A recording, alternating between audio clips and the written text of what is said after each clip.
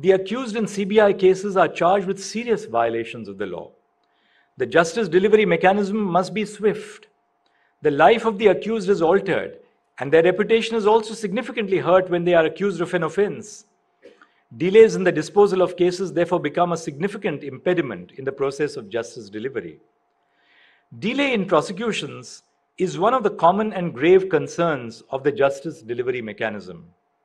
Anyone acquainted with court procedures would acknowledge that the examination of witnesses in a criminal trial is a time-consuming process. Delays in examination lead to derailment of the trial. Expert witnesses may need to unwrap the working of a scientific process or the inner workings of the process in which corruption is alleged, which is also time-consuming. In the realm of criminal justice, the delicate balance between search and seizure powers and individual privacy rights stands at the cornerstone of a fair and just society. At the heart of this balance lies the need to uphold due process while ensuring the effective functioning of law enforcement agencies. Section 94 of the newly enacted Bharatiya Nagarik Suraksha Samhita 2023 and Section 185 of the Bharatiya Saksha Adhiniyam 2023 grant courts and law enforcement the authority to summon documents and materials, including digital evidence, deemed necessary for investigation. Instances of raids conducted and incidents of unwarranted confiscation of personal devices highlight the pressing need to strike a balance between investigative imperatives and individual privacy rights.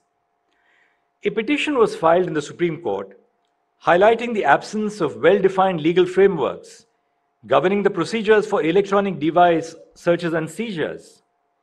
The Supreme Court directed union agencies to adhere to the 2020 CBI Crime Manual on digital evidence until formal guidelines are established. And this was in the Foundation of Media Professionals versus Union of India in an interim order of 14th of December 2023 by Justice Sanjay Kishan Kaul and Justice Sudhanshu Dhulia. Brother Sudhanshu is part of the audience this evening. The CBI manual, which is framed on the basis of the provisions of the CRPC, provides essential guidelines for CBI's investigative functions, including raids, seizures, and arrests. It emphasizes the importance of scrupulous adherence to established procedures and introduces accountability for deviations. The CBI manual mandates the provision of hash values for confiscated digital devices like mobile phones and laptops during investigation. Hash values, akin to electronic fingerprints, are generated under the Information Technology Act to safeguard the integrity of seized electronic devices. Additionally, the manual mandates the creation of an image of seized electronic documents at the time of seizure, further safeguarding against tampering or manipulation. The new criminal laws recently enacted by Parliament encompass substantive crime, procedure, and evidence. These laws aim at digitizing various aspects of criminal procedure. This is a significant step towards modernizing the justice system. From the initial registration of a first information report to the final delivery of judgment, every stage of a criminal investigation is slated to be recorded digitally under the purview of the proposed legislation. This comprehensive approach ensures a seamless flow of information and is intended to facilitate better coordination and collaboration among stakeholders involved in the investigative and adjudicatory processes. Summons can now be issued electronically. Testimonies from witnesses, experts, accused individuals, and other parties may also be presented virtually.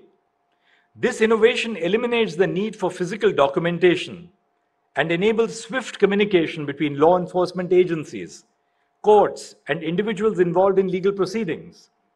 It will obviate the delay in bail orders reaching the jail authorities and in recording witness depositions.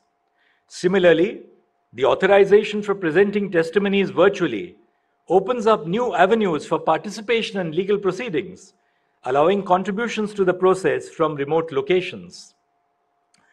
So the new law then creates new facilities and possibilities for the use of technology for recording evidence through video conferencing, as and when possible.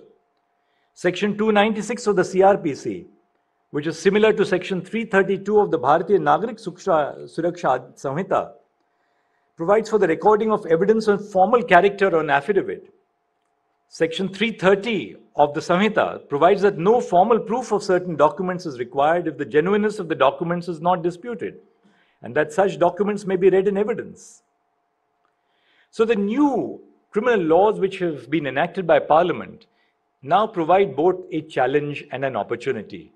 And I think it is important that all arms of the criminal justice administration, the law enforcement agencies, the courts, and all other stakeholders, including the forensic science labs, must collaborate together by holding training programs so that we understand and appreciate the problems which we face and the challenges which we have to confront.